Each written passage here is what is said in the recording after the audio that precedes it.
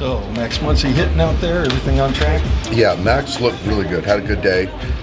So, just talked to him briefly, and I just can't imagine him not being at third base on Tuesday, and then we'll probably give him a day off that Wednesday, and then back in there on Thursday. So, feels good. Chris Staley, you're out there shagging flies. Where does he stand? Yeah, CT, we're going to IL him. So, we'll IL him. It just didn't, it's not completely healed, and you can just see he's compensating.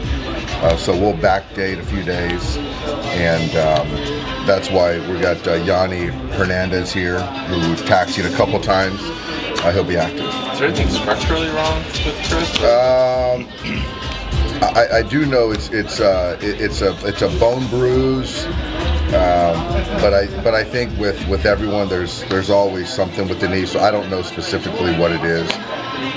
He's as tough as anyone, and so it just doesn't look right. He got in a couple of like pinch-hit at-bats at Anaheim. Has it gotten worse since then? Or? It hasn't gotten any better, and so just the value of having him taking at bat, not play defense, it just, as opposed to giving him some more time, made more sense. How long do you think he might be down?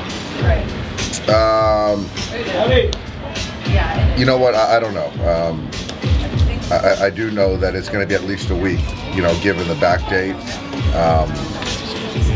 Not certain. Is he going to keep doing stuff, or are you guys going to? I think the swinging doesn't affect him. So I think swinging, throwing the baseball, fine, and hopefully just time makes it feel better. Rehab assignment before he comes back? I think that's contingent on how long, but like we did with Max, I think we can build in some simulated games so we can potentially not have to do that rehab assignment. I know you guys already kind of did the cortisone shots or anything else. With that, the bone bruise, I don't think they said it'll help. Yeah. Hudson pitched OKC today. He did. Is he done, or is he still Huddy is, I don't know that answer. I know he did an up-down today, which was great. I think he's got one more. I think he's got one more in Arizona on Tuesday, and then he'll come join us on Friday in Kansas City. Oswald gave up 7 earned runs his last start.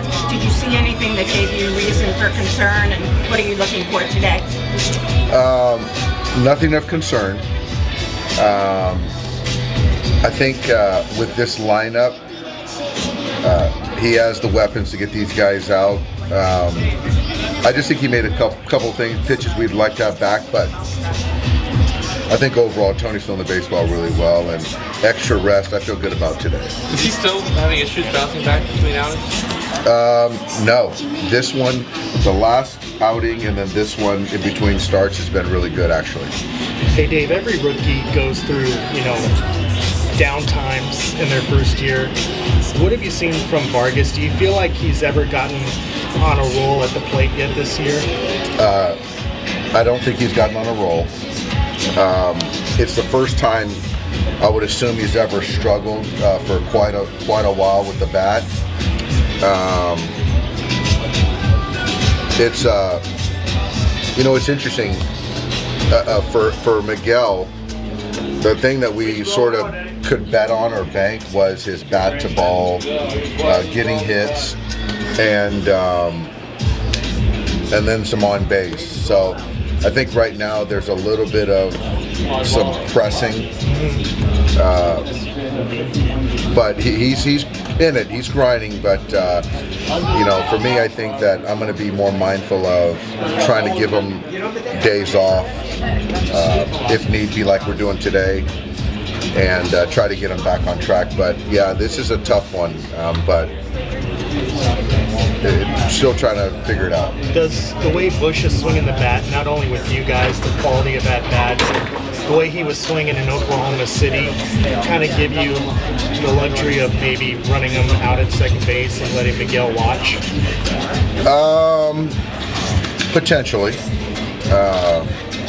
Michael's doing a really nice job filling in for Max. both defensively and in the batter's box. You know, we'll see how it goes each day. I think for me, I think it's just kind of assessing each day and trying to figure out which kind of dynamic or helps us win that day. So it is comforting knowing that Michael can play second base, and being left-handed, there might be some opportunity from there, yeah. Or because his insurance pretty cool for a guy who I think in the minors was like, no, you guys will ignore it. I mean, is that part of it surprising that he hasn't kind of been able to go the other way a little more consistently? No, I think the biggest surprise is he's missing a lot of pitches that are in the strike zone. I think that's the biggest thing that no one is trying. He's not trying to miss or foul balls off, but you know, at this level, when you get pitches in the hitting zone and you miss them and you foul them off or you pop them up, that's a hard way to live. And so I think for me, that's the most telling thing for me. Is that a sign that there's like mechanical stuff? There's some mechanical for me. There's a little late in getting ready.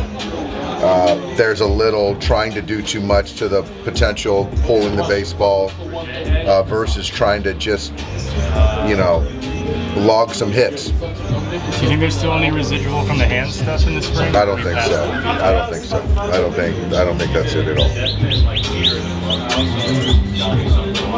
Hey Dave, the way you guys came back yesterday and just the way these veterans don't seem to give up, do you feel like this is going to pay off at the end of the season? Because last year you never really had this type of adversity. I do. You never know how it's going to show itself as far as chemistry, desire to keep playing and fight. But being battle tested like we have been all year, I think it speaks to some resilience. And I think that'll show itself. Guys are getting opportunities that might not have by way of injuries and things like that. So this group has shown me a lot as far as how they play together. Yeah. Do you feel like the bullpen has showed you something bouncing back this week? I absolutely do. I think, you know, for me, you can tell with the bullpen, I think when our guys are at their best, they're very efficient. And to a man, when they get in there, they're attacking the strike zone, inducing weak contact, punching hitters out quickly. So that's a tell for me that they're attacking. And when our guys do that, they're as good as anyone. Were you surprised to hear after that first game in Anaheim, or the second game in Anaheim, Phillips and Ferguson both pointed to what Kershaw did that first night that kind of set the example for them to be on attack mode, and just the way he saved the bullpen? What Kershaw does that transcend from starting rotation to bullpen to the rest of your pitching staff? I think what Clayton does transcends to every baseball player, or should transcend to every baseball player. It's, you know, you don't always have your best stuff, but I think the way he takes his outings, each at bat, it's personal. And I think that when you are on the mound or in the batter's box and you make it personal, that gives you that extra edge. And that's something that, for me, I've seen recently with our guys in the pen. Do you feel, with that being said, I know personal awards don't mean a lot to him, but what he's meant to your team by staying healthy and doing what he's done as far as saving your bullpen after bullpen games multiple occasions, that his value should be peak when you try to judge him against other starters in the National League?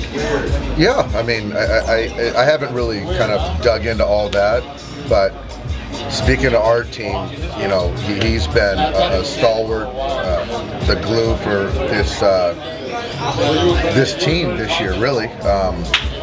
I believe that you win with starting pitching, and him making the starts, going deep in games, giving us a chance to win every time he takes the mound, the exponential effect that he has on the group, the way he goes about it, all that stuff is huge value.